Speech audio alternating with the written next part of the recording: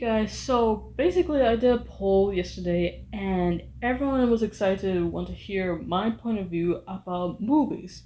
So let's get to it, alright? So what do you guys want to know? Do you guys want to know the genre of the movie, or do you want to know my experience of working in the movie industry, or you just want to hear mostly about everything, right? So alright. I gotta say that when I was in college, I used to be an intern for this film studio a long time ago, and it was a great experience. And it was a great world of adventure to experience what it's like to be in a studio. And all I did was, and the department of all this was mostly like lighting and grip. And I gotta say that working there was such an incredible an honor to learn so much about the studio industry.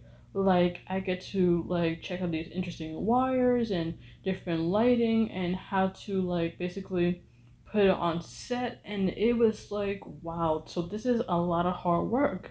So the entire environment was a great experience for me. And I got to meet some directors that was filming the Quantico, the HBO Girls before it used to be, finish the whole series. I gotta say, working there was such a fun and amazing adventure. And I love the people I work with. My boss was fun. He's nice to talk to. He's very cool. He's very chill.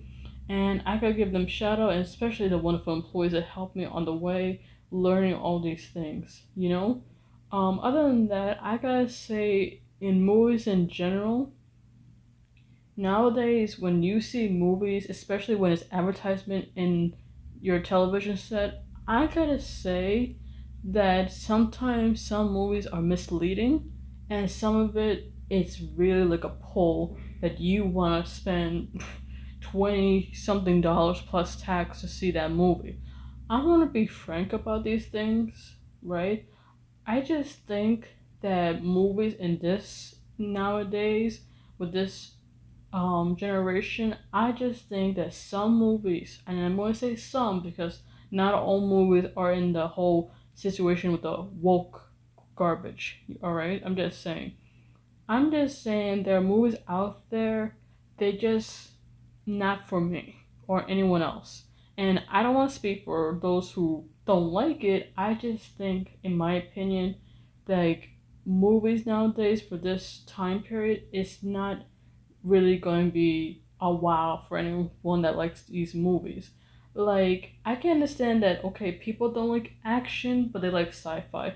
And people who don't like sci fi, they may like romance. If anyone doesn't like these kind of genres, from romance to comedy to fairy tales to, suspense or thriller, anything that comes to mind, I can understand that completely. It's totally understandable. So I can understand that if people want to see this movie, go right ahead. You can see that movie. I'm not stopping. You can like spend a freaking $20, on a ticket. Go right ahead.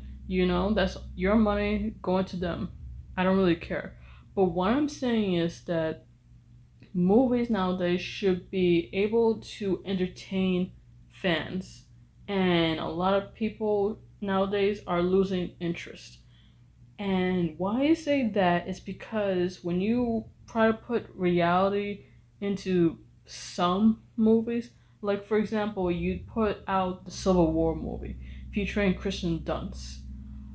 I personally saw it.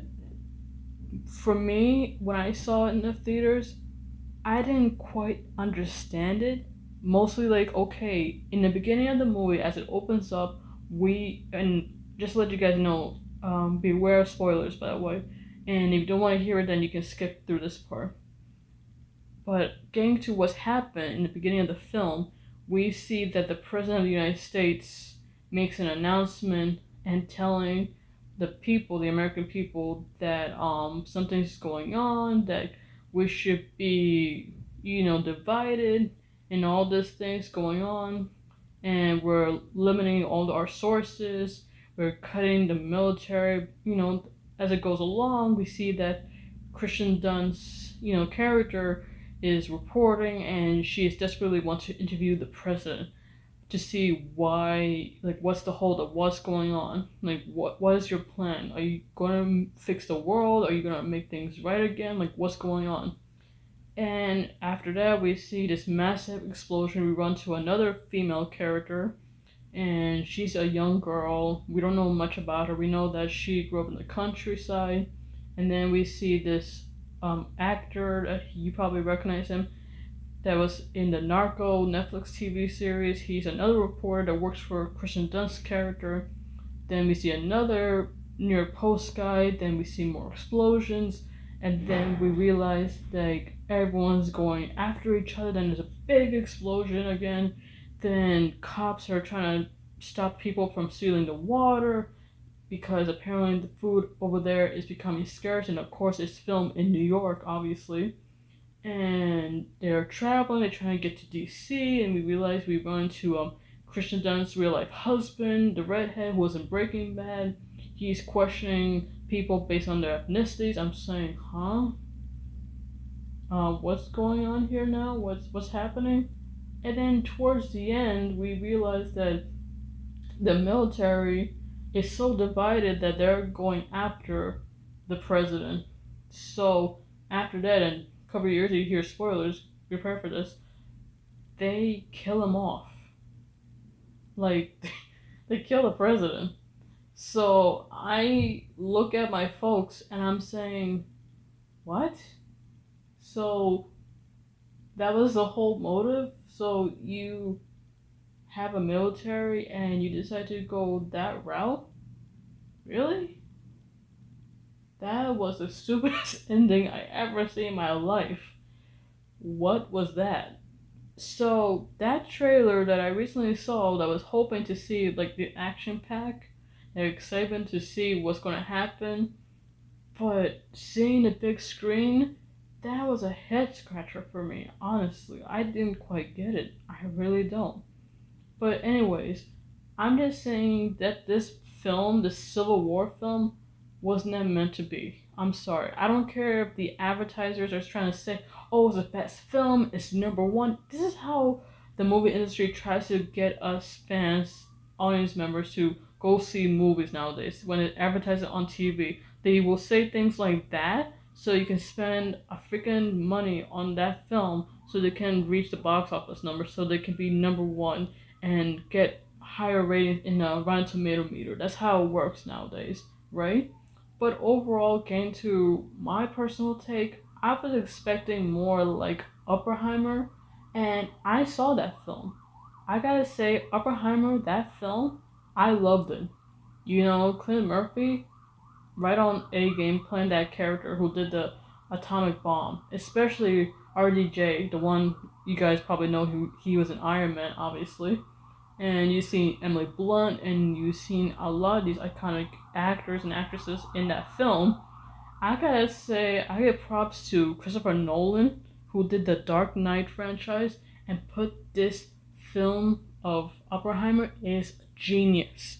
It's absolutely genius. I love his work. I love how he has a strong agenda because he knows what he's doing. And this is what people need to see nowadays, especially Dune. The whole Dune series is phenomenal. It's unique, it's something original. I know it's like a remake of the original of the other Dune movie, but this one, the newer one, they decide to remaster. It's incredible as well because Timothy, I think that's his name, and Zendaya, really perfectly casting. I love it.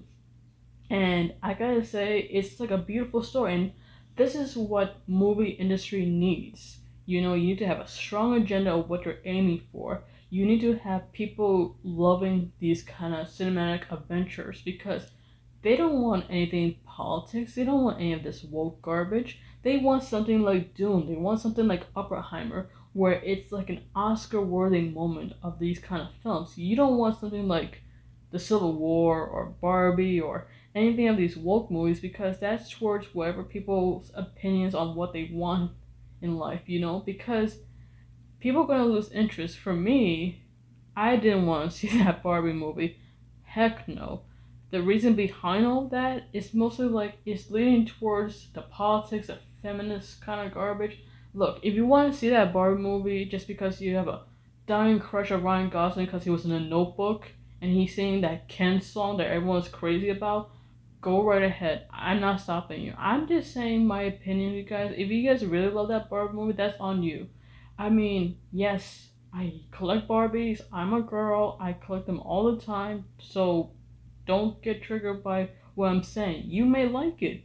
For me, I won't spend my money on that because, to tell you the truth, I don't know how the heck Barbie was in the category in the Oscars. It makes no sense.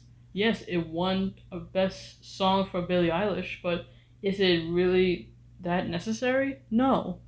But if you want something that's interesting, that's factual, that will interest you, that will make you want your jaw to drop, or something that will make you, stand on your own 2 feet and applaud, because you love that movie, then go right ahead. See these kind of movies that I mentioned. I just think nowadays, people should have better outlook on finding a way to make the audiences wanting to see more of it. This is why we have sequels. We already had Dune 2, so apparently they're also going to make another sequel of it because it's based on people's likes, especially the box office numbers. And I can tell that massive number of the box office for Dune is probably, groundbreaking and beating records left and right, especially Oppenheimer. It was close to becoming number one, but it was a tie between Barbie and Oppenheimer. So I already tell that Oppenheimer really beat Barbie to a pulp. That's all I can say. But all I can say is, like, if you want to see an action-packed movie or any kind of drama movie, that's totally up to you. I just think nowadays there are movies out there that are just not worth it. I mean, for starters, like, why is it that we always have to have these horror movies in the middle of the summer? Shouldn't be during, like, I don't know, Halloween kind of thing, because horror movies should be close to, like, almost early of October per se. So why do we have to have horror movies in the middle of June or July? Shouldn't be more like leaning towards something like entertaining for once. I'm just saying. Like I said before, like the Furiosa movie, which is coming out on May 24th, I gotta say that I'm gonna be seeing that movie because I like the Mad Max Fury Road movie and I own it on DVD. I put that on repeat nonstop because you know why? I love the story, the visual effects, the acting, even though, both Tom Hardy and Charlize Theron had a big feud on set and behind the scenes, basically. But I love the texture of it. I love the makeup. I love the whole stunts. I love how it just gives me that pull and excitement, and hearing the sound of it. It just gives me that chill and goosebumps on my arms. I want that kind of feel to it. So that's why I'm going to continue seeing that franchise, because directors have a vision. You need to see what they see. Just don't put a story and make some woke garbage thinking that people are going to watch it. Maybe some people will watch it, but not me. I have different tastes than other people that do. If you guys want to see that kind of like woke movies, then that's totally up to you. That's totally on you. I'm not going to be forced to see it. I don't care you try to drag me in it. I want to say, nah, no. I'm sorry, but it's not worth it. But I can say right now, you guys, if you guys really, really want to see something really cool, then see whatever you want to see. See Godzilla versus King Kong. See other movies that, gravitate your eye. You want to be scared? Go ahead. Watch thriller movies. See The Exorcist remastered, or something that will make your bones, make you quiver or give you that cringe. Go right ahead. That's totally your take on it, and you tell me what you guys think, alright? So comment down below, what you guys like about the movies, and if you have a certain movie that I should be watching, let me know in the comments, alright? So other than that, just to end this video, I want to tell all of you, thank you so much for watching. If you guys really enjoyed this video, press that like button. And you guys are new to my channel, you're part of my Half Five Club, yet smash and punch the subscribe button. And you guys need to contact me. You can always contact me on my Twitter, my Instagram, my blog posts, my Pinterest, my Discord, my Twitch. And of course, as well, check out my beloved husband, Kaim Chin's YouTube channel, guys. Please support my husband. He's a phenomenal writer. And please, you guys, if you guys in the publishing business, I know I repeat myself, but I'm going to say it right now. Please, if you guys are really in the publishing business, please check out my beloved husband.